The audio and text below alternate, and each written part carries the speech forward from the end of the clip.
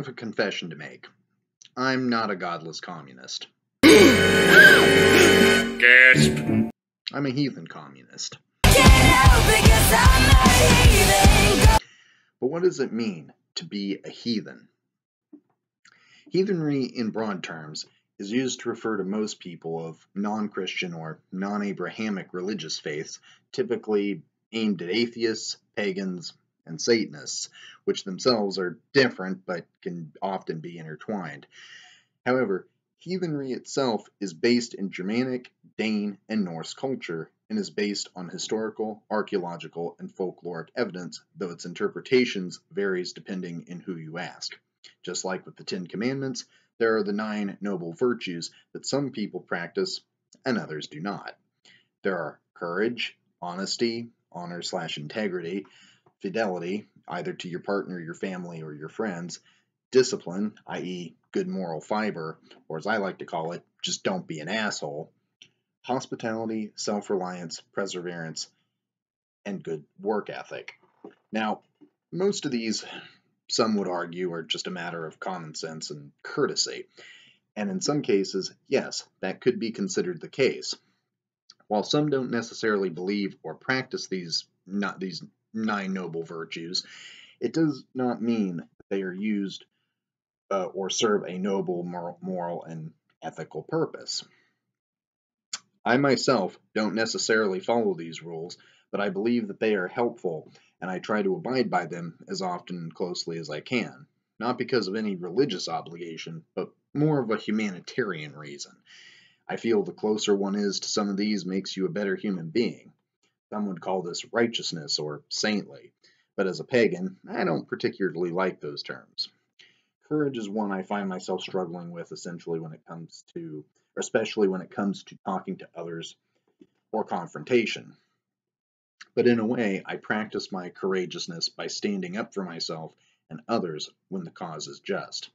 Honesty, honor, and integrity and fidelity is something I strive for every day.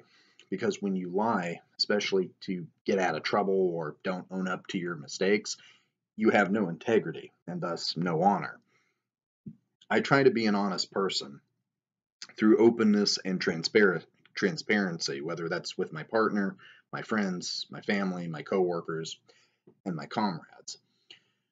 I own up to my mistakes and I don't try to hide them. I thus have honor and integrity.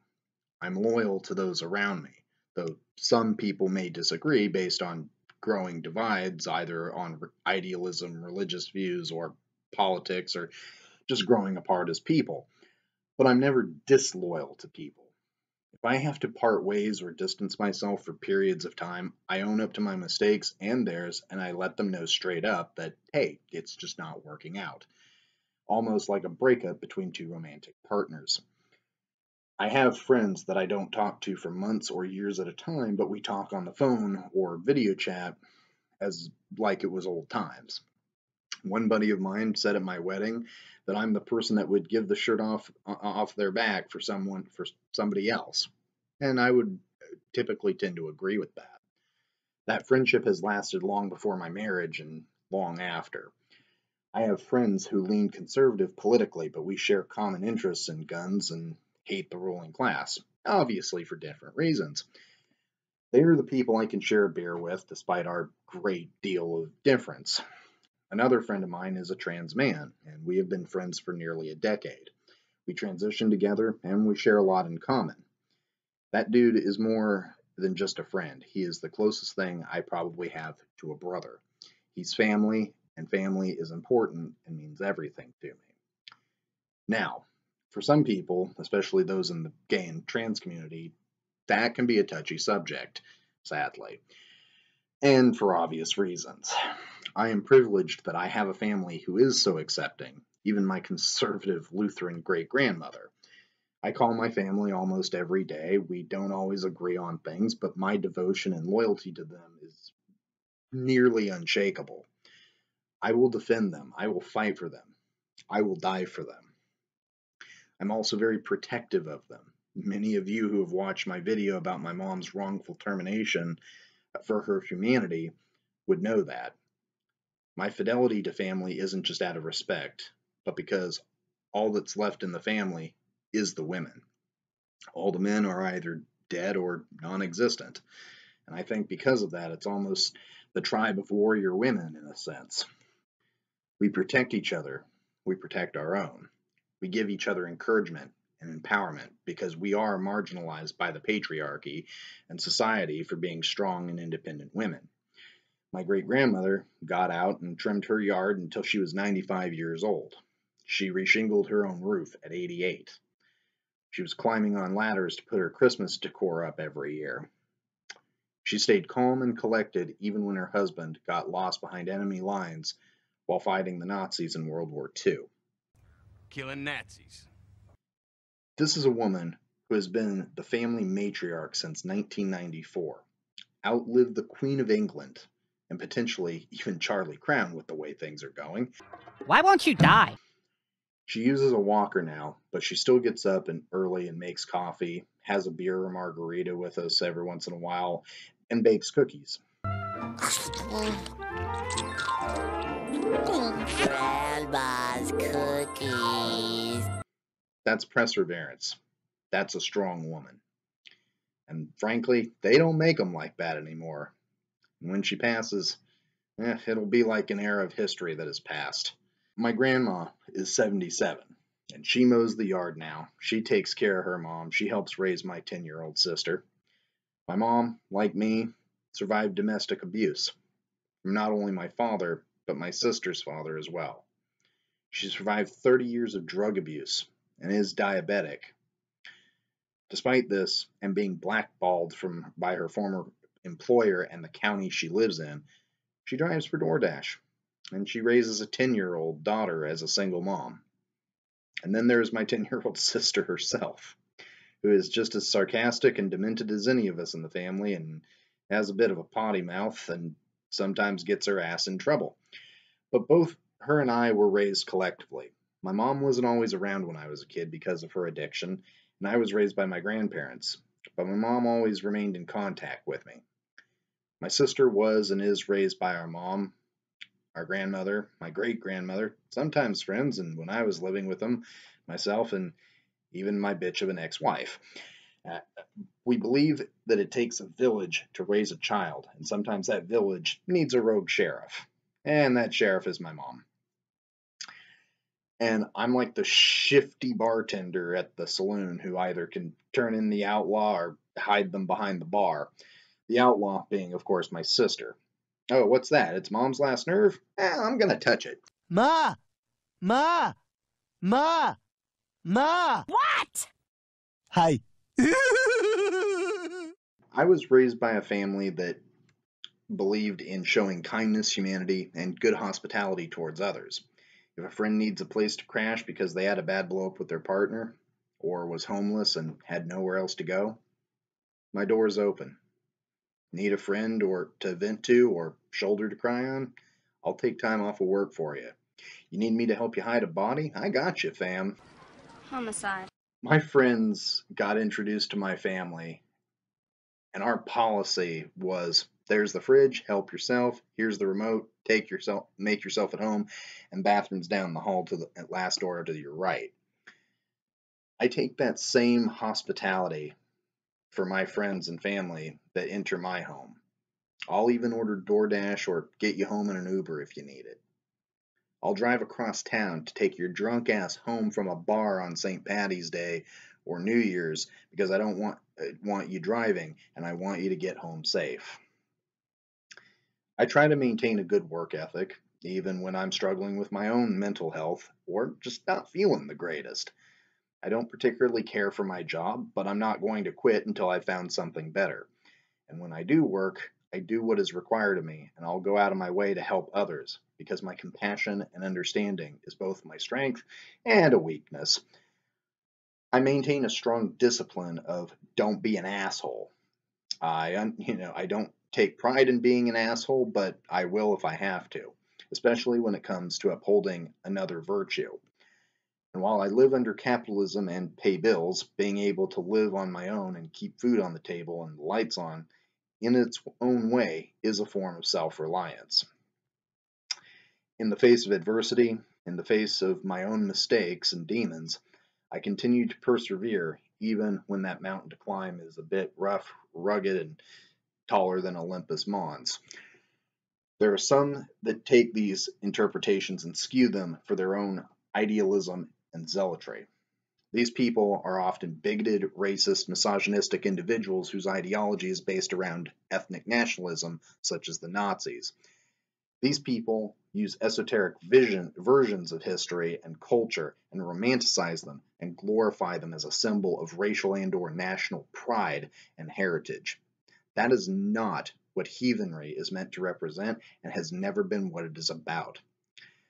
While it has to some degree been about the clan and kin aspect, this is largely referring to the noble virtues of honor and fidelity to one's village, not the nation or polity power, because there was not a concept of ethnicity or a nation state during those times.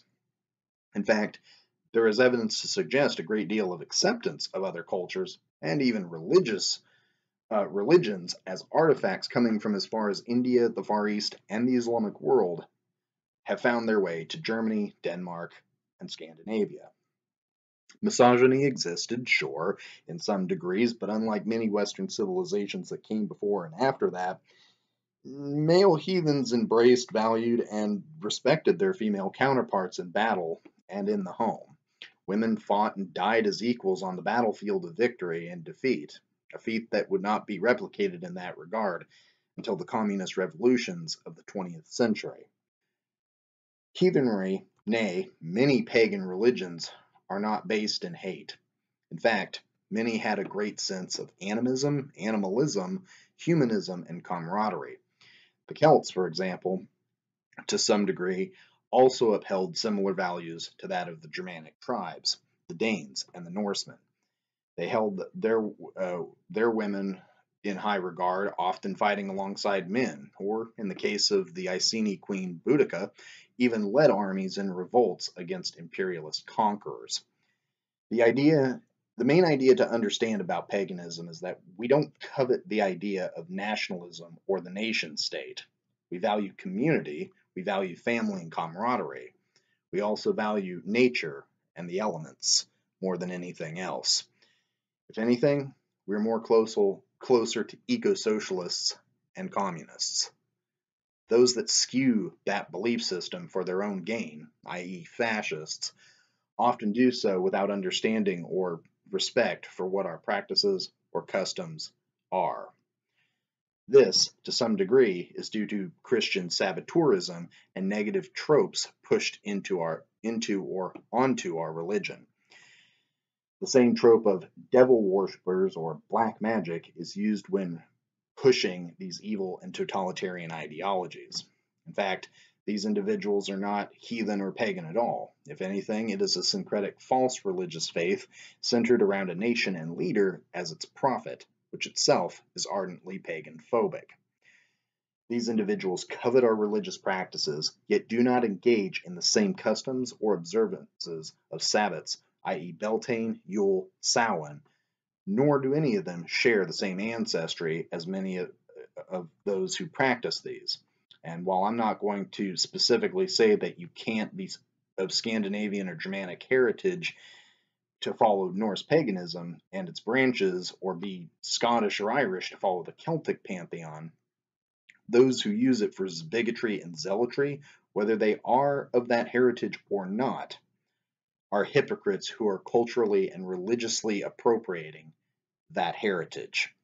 As someone who is a Norse pagan myself and practices the faith with seriousness and scholarly respect, who is descended from the great Viking warrior Rollo and the family of the legendary Ragnar Lothbrok, I find this to be grossly offensive to my religion, to my culture, and to my heritage. It is no different than somebody using the imagery of or culture of Native Americans, or in the case of Hitler and the Nazis, the use of the swastika, an ancient divine Hindu and Buddhist symbol, as a symbol of hate, one that now has a stigma and negative connotation because of its association by evil people. In the same regard, the use of the Mjolnir, Thor's hammer, or the Volknut, a symbol associated with Odin that is meant to honor those who had fallen in battle and gone to Valhalla by the far right, is a bastardization of its meaning and the cultural and religious significance to those who are of that ancestry. It is insulting, it is offensive, and it's a grave slap in the face to those that actually practice heathenry and paganism as a whole. Now, I've spent a lot of time on heathenry and the Norse pantheon, but that is just one subsection of paganism. For instance, there are some who believe in Kemetism, which is I believe is how you pronounce it, Kemetism, or the belief in the old Egyptian gods. I actually had an ex who was a Kemetic pagan, but I would argue her belief in the Egyptian paganism pantheon is solely based on her fixation or obsession of the culture itself and less to do with the respect to its beliefs. This is largely based on the fact that she is bisexual and autistic, yet shits on trans people. This not only is hypocritical in the feminist sense, which of course she claims to be, but also in the paganistic sense, as one who would follow pagan belief systems would understand and know that hatred and zealotry of any kind is dogma and is the gravest of offenses to our core values. We are not tied to omnipotent forces, but rather acknowledge strength and weaknesses, being guided by the notion that guilt is more destructive to the spirit rather than the concept of sin, as practiced by Abrahamic faiths. Some faiths, like Norse mythology, believe in the concept of an Armageddon, or a rapture, but not in the same sense of prophecy or impending doom for non-believers who will spend eternal damnation on earth or hell, but rather a warning that mankind may face a cataclysmic event if they continue to act unwisely towards themselves and the natural world, destroying humankind and or the planet in the process. This can be interpreted by modern pagans as along with the growing sense of climate change and the threat of nuclear war. In Norse mythology, we refer to this Armageddon as Ragnarok. Now, paganism itself is a broad term that defines multiple belief systems, pantheons, cultures, etc. For instance, there are people that practice indigenous beliefs, whether that be Native American, First Nations, which itself has various belief systems based around cultural and tribal traditions, whether it's Korean shamanism, whether it's folk religion of various nations around the world, whether it's Mayan, Aztec, Incan, etc. These may range to gods of rain, sun, fertility. You get the picture. In that same regard, there are people who practice Greco-Roman religious beliefs. The same concept applies, though one deity may be the god or goddess of with multiple attributes. For instance, Jupiter and Jupiter and Odin are often seen as the sky gods, while Mars is seen as the god of war, which itself is often shared by the Norse god and goddess Freyr and Freya, depending on who you ask. Venus, Aphrodite, and even again Freya are seen as the goddesses of love, sex, and fertility. Ah, Freya, you blessed little minx, you. And indeed, there are some deities that can be given attributes that best fit them based around their mythology. For instance, Freya is my warrior goddess, a symbol of female empowerment. Paganism is fluid and leaves much room for interpretation so long as it's not disrespected or bastardized for personal idealism or false idolatry. For instance, Jupiter and Juno are often seen as the supreme god and goddess of the Roman pantheon, but one may choose to worship Mars and Venus instead. This is acceptable, as there are polytheistic and monotheistic pagans. I myself worship Odin as my Allfather, but Freya as my supreme goddess. There are some that worship only one god, such as Odin or Mars. Wicca, a modern belief which largely concerns light magic, is a witchcraft religion that states but not necessarily emphasizes the goddess or triple goddess, though some may choose to adhere to that as well as Wicca. Some may choose to worship a specific pantheon in addition to Wicca, or an eclectic hodgepodge of deities from various pantheons. I myself used to be Wiccan, though I don't really use that term to describe myself anymore. I am thankful and grateful that I found Wicca, and it did help guide my principles and discipline as I found the right path for me. But I just don't subscribe to that belief system any longer. I still hold true some of the belief systems to Wicca itself, though it is not necessarily pagan, as it can be practiced in addition to other religions such as Christianity and Judaism. In fact, Kabbalah, a Jewish mysticist school of thought, while it is in itself not a pagan practice, can and does use elements of the metaphysical. Practical Kabbalah, another form of the practice, takes the concepts of contemporary Kabbalah and uses elements of white magic, and in fact has much in common with Wicca. A friend of mine and of this network, ComradeNet, could probably tell you more than I can in this video, so please go over to his channel to learn more. I would also reference Dr. Mark A. Foster, PhD, from the Institute of Dialectical Metarealism, as he is also pretty knowledgeable on many of these subjects. Wicca, while itself is a religious form of witchcraft, or a witchcraft religion, and itself focuses on the elements in mystical, metaphysical, and even animistic and animalistic forms, it is not the witchcraft religion, as many other forms of witchcraft religions do exist. There are Satanists, though some are just atheists out here playing off Christian satanic panic for the lulz, and Levian witches, neither of whom, contrary to belief,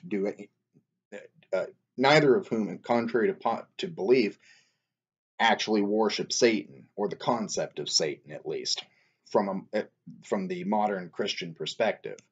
In fact, they have many moral and ethical virtues such as respect for women, respect for consent, and many other things that others take for granted or just simply do not emphasize. These practitioners practice magic that Wiccans deem too harmful, what I often refer to as defense against the dark arts, as it isn't so much that they practice with dark magic itself or hex people, as much as it is they practice defense against it and how to control it.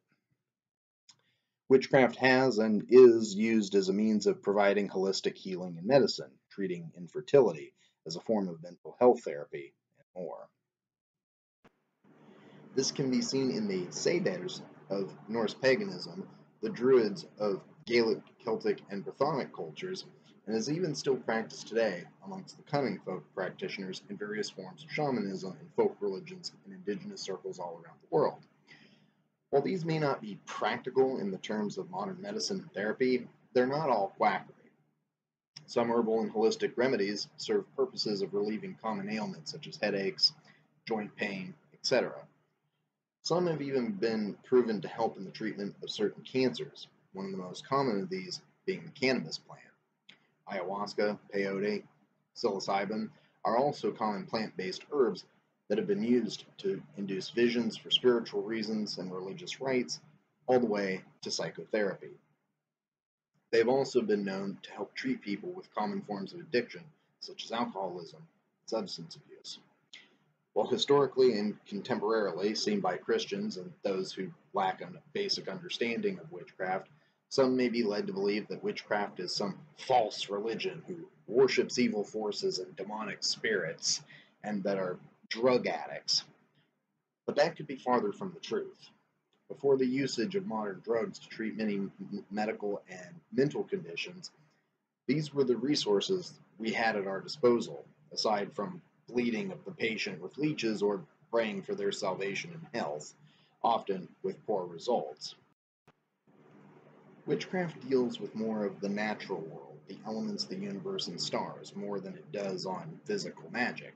Sorcery, to a lesser extent, is more of a practitioner dealing in the realm of alchemy and crystal work, and the manipulation of the metaphysical rather than black magic, that the general public has tended to believe is true.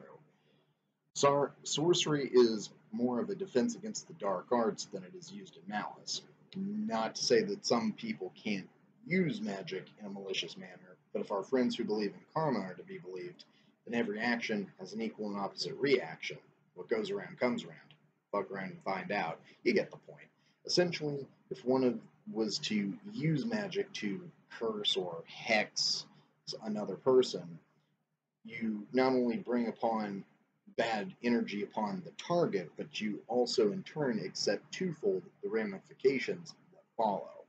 This is often why most practitioners of witchcraft strongly advise against this, as the craft is based in defending ourselves against malevolent forces rather than inviting them in upon ourselves or upon others.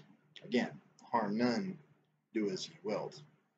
Witchcraft can also deal in the art of what we would consider a form of chemistry, and that is the art of potion making, as some would probably tie it to, or also known sometimes as the witch's brew. This can be anything from a mere hobby and interest in chemistry, or one's own religious observance, or something as simple as making a broth or tea for herbal or holistic reasons, which themselves can be used for recreational or medicinal purposes. The most common forms of witchcraft by practitioners is that which has been co-opted by many so-called psychics, mystics, and fortune tellers, etc., who often give people this false hope or bad advice by bastardizing our practice for monetary gain. But we as true practitioners know that the true art that it is divination, which goes just beyond the seances that you see in TV and film and all that sort of stuff. It goes beyond that, or even beyond reading of tarot, palm readings, etc. Divination often leans on the cosmos, astronomy, and to some degree, even astrology, but lesser of an extent on the latter.